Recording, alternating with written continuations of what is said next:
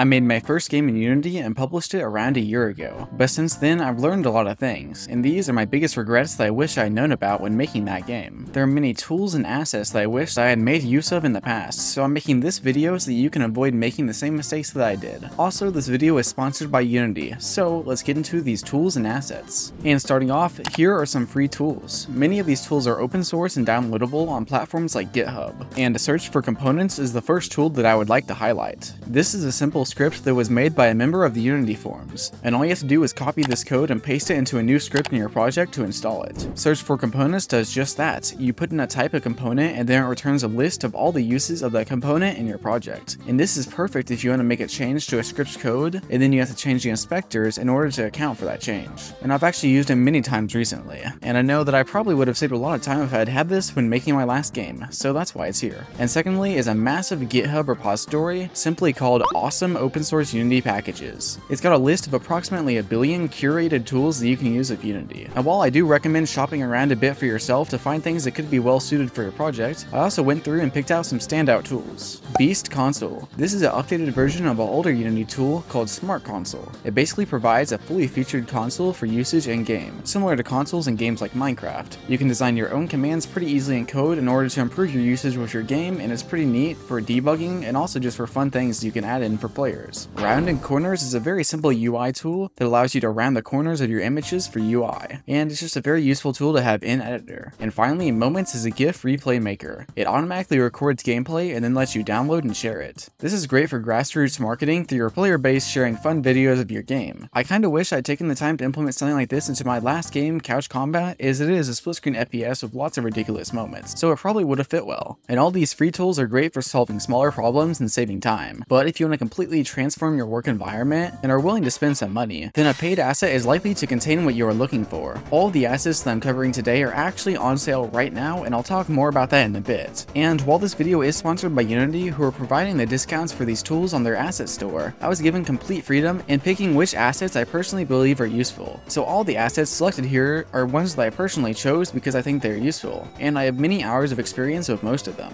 But our first asset is Odin Inspector and Serializer. And honestly, using this over the last year or so has absolutely done more to improve my workflow and clean up my workspace than anything else. Odin Inspector is a very powerful tool for creating clean and useful inspectors in Unity. I personally used it in my new project to turn messy and hard to use inspectors into fast and smooth tools. Basically, it provides over 80 attributes that you can add to your variables to create things like buttons, dropdowns, groups, color palettes, previews, and more in your inspectors. And it also comes with Odin Serializer, which is an open source serializer that you can use to serialize practically any complex type and edit it directly in the inspector. Feel is a pretty simple to explain tool. It's an easy to use and very expansive way to have gain juice and polish to your game. You can easily add screen shake, pulses, particles, post-processing, and over 100 other effects to add as feedback to actions in your game. Plus, it's just a ton of fun to mess with, and you can create some crazy satisfying effects with it. Brute Force Grass is an asset I started using a while ago whenever I was making a Breath of the Wild fan game in Unity, and with it you can add grass to your game. But not just any grass, this is some high quality stuff. It waves in the wind, gets crushed by objects, and it just looks pretty. It comes with lots of demos, which really helped me set it up whenever I used it, and despite the default settings looking great, there are lots of options for you to play around with and fit it to your game's world. This video is sponsored by Unity, and all the assets here plus hundreds more are going on sale. This summer sale is happening from July 26th to August 31st, with new assets going on sale every week. And I actually have an affiliate page where you can see all the assets covered in this video in one place. Every asset in this video is 50% off from August 9th through August 17th. Just use the link in my description. Using this link also helps support the channel. And also, after this weekend, there will also be 2 final weeks of best of sales, where the most popular assets of the sale will be heavily discounted once more, which gives you an opportunity to grab the assets that you missed from earlier weeks. Thank you to Unity for sponsoring this video, and back to the tools. This next tool has already popped up once in my devlogs, and it's called Text Animator, and it recently had a huge free 2.0 update. With Text Animator, you can easily add effects and animations to your text. It works great for dialogue systems, and whenever I personally added it to my game, it only took about 5 minutes to get it all up and running. It's just that easy to use. Having dynamic and responsive artificial intelligence can bring a lot of life to your game. These AI can be be enemies to outsmart, friendly companions, or realistic wildlife. But designing AI is a very complex discipline, and so there are many tools to help you do it. And I'm going to be featuring two that I believe bring out the best of both worlds. First up, Emerald AI. Emerald AI 3.0 has pre-made dynamic AI that you can use for all sorts of games, from enemies and shooters to wildlife to melee combat and even boss fights. If you're wanting to get a solution to AI that just works, then Emerald AI is a fantastic system,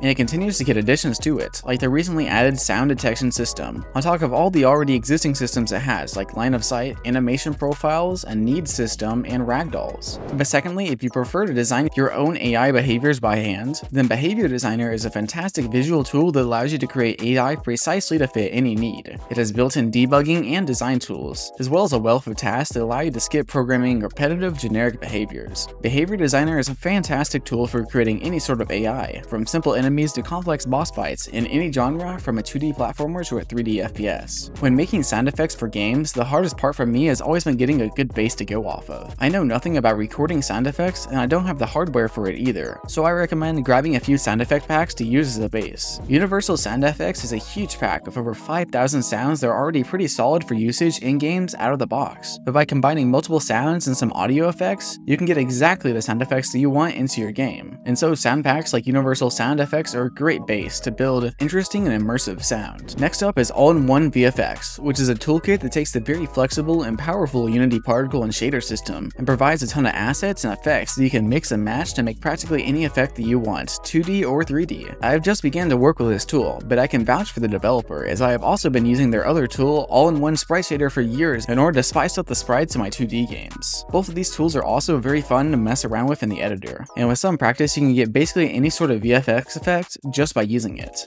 As I mentioned, my previous game was a split-screen FPS called Couch Combat in Unity, and whenever I built it, I started from the ground up, whenever making the FPS shooting and animation system. And while this is good for my personal learning, it resulted in a system that took hours and hours to design and ended up being quite glitchy, and had to constantly be bug fixing over the next 2 years of development. If I was making this game again today, then I would instead go with this asset, FPS Animation Framework. It handles first-person shooting and animation in an incredibly professional and clean way, and also supports great third-person animation, comes with a few pre-made gun assets to start with, and has a great workflow for importing your own gun models and animations. And finally, the last asset that I'm going to be showcasing today is Playmaker. It's a visual scripting tool for Unity that has been used by the developers behind Hearthstone, Hollow Knight, and more. It's designed both for beginners who aren't familiar with code, as well as developers who simply want a fast and visual way to implement actions and events into their game. There are hundreds of built-in actions, plus you can even code your own. And plus there's an ecosystem browser filled with user-made actions, as well as tutorials, samples, and templates. Playmaker has been a juggernaut in Unity game development for over a decade, and most other assets also have built-in support for it. It's just a universally useful tool that is great to pick up in this sale. So these are all the tools and assets that I have to show off today. Be sure to grab them at a huge discount during this Unity summer sale. Thanks for watching this video, and if you want to check out my main game, Project Seaborn, which is a bullet hell RPG with a unique turn-based battle system, then check out this video, where I go over the first 100 days of development by clicking on this end screen.